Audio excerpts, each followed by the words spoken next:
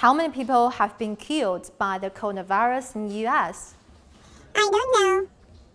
How did you get a preponderance of evidence that proves the virus was leaked from China while US intelligence agencies have not reached yet?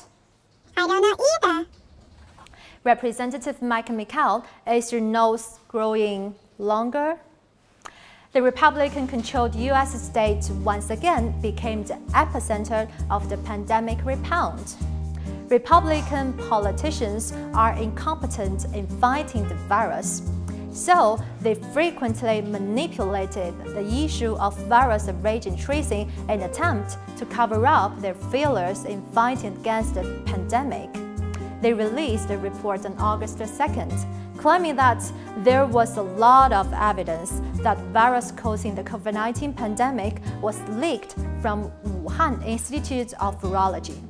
In February this year, the joint China-WHO inquiry team visited the Wuhan Institute of Virology and had in-depth and frank scientific exchanges with the scientists of the institute. Lab leak is highly unlikely is the main conclusion of the joint China-WHO inquiry team research report. The COVID-19 region tracing is a serious scientific issue. The way to better contain the spread of pandemic is put science first. American Republicans like McCaul will never succeed in politicizing the virus of region tracing. This is Bingjie's Time. Thanks for watching. See you next time. Bye-bye.